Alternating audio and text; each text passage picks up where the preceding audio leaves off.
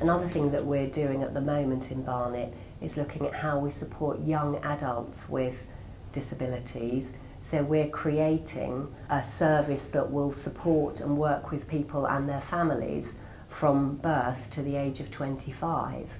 And we have a design working group that includes service users, but also parents and family carers working together alongside practitioners from both children's services and adult services to think about, well, what is the pathway that we want to put in place for people? How will we make this easy, and how will we work with the whole family to support the young person to fulfil their potential? We wanted to change the way we work, so we employ people with learning disabilities to involve other people with learning disabilities and their families and carers,